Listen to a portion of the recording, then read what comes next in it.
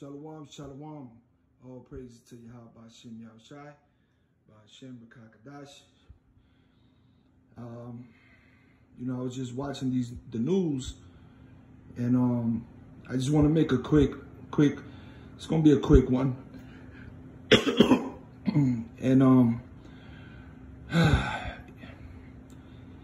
boy, evil E. There's a reason why you're going to go into hardcore slavery. There's a reason why Yahweh Ba'Shem Yahushua said he hates you daily. There's a reason why the Heavenly Father, Yahweh Ba'Shem Yahushua, said he hates the wicked daily. Every day he hates the wicked. There's a reason why Yahweh Ba'Shem Yahushua, they shall not go unpunished, but they shall surely drink of the cup. There's a reason why it says, for 3 transgressions of Edom. There's a reason why it says, because thou love blood, now blood shall pursue thee.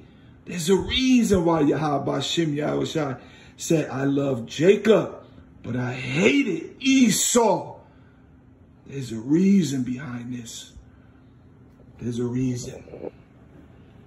Once Holy Childhood of Jesus boarding school in Harbor Springs, painful memories come flooding back. Everything that was Native American, they tried to destroy.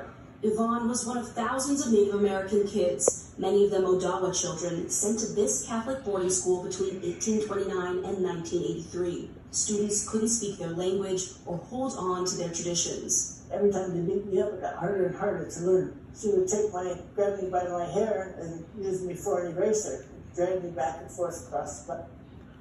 Said that Esau, the teacher, would grab her hair for an eraser, drag her from her desk, and slide her back, man. You know? Backward, until she erased the numbers. In the 19th and 20th centuries, the United States funded more than 350 boarding schools with the goal of assimilating and separating the tribes. Holy Childhood was one of the longest running. It's always been about separating the tribes. Students often describe themselves as survivors of physical and even sexual abuse. Then, a terrifying discovery. More than 1,000 bodies found in mass graves at similar schools in Canada. Of course, number 3533 said, for the blood that should pollute the land. You got to pay, man. Blood should pursue thee. They found thousands of indigenous Native American children vanished in Canada. You know what I mean? Hundreds more unmarked graves found at former residential school in Canada. These were Native American, Israelites that were being murdered and killed here in Babylon the Great. Oh, Easy E. Oh, like the brother said in North Carolina, sleazy Easy E, man. You got something coming for you. In June, the U.S. government announced a national investigation. Eric Hemingway is the archivist for the Little Traverse Bay bands of Odawa Indians. He has been uncovering school records and artifacts for decades. This one. A 4-year-old. 4-year-old. To what extent do you think the federal government was successful in its mission? It was successful in that many of us don't speak our native language. But in a sense, they're not successful because I'm striving to learn that. Those elements of us as a Anishinaabe are still out there. The language, the customs, the traditions. Holy Childhood has not responded to requests for comment. Fred Kiogma is Marine Corps veteran. Now listen to what he went through, what Esau Edom made him do to this brother, this Gad. And he says memories from Holy Childhood still haunt him. Getting locked in a freezing closet, the racist remarks. A nun once forced him to eat vomit in front of his brother. He was forced.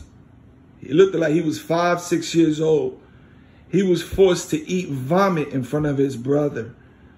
And then he was locked in a freezer. Esau, Edom, the evil things you have done to the children of Israel. Man, the evil things you have done to the tribes. All praise to Yahweh Ba'Shem Yahushua. That's why we want Yahweh to come back. That was 55, 57 years ago. And I can remember the expressions, his tone, and how small I felt. Survivors say the first step of healing is acknowledgement. What do you think we're going to find out in this investigation, the federal investigation? I would hope that they find the truth, but you gotta admit that it happened. And that's what I think people are so afraid of, because it tarnishes them. It tarnishes their religion, it tarnishes their town, their school, or whatever. But it shouldn't be that way. Antonia Hilton, NBC News, Harbor Springs, Michigan.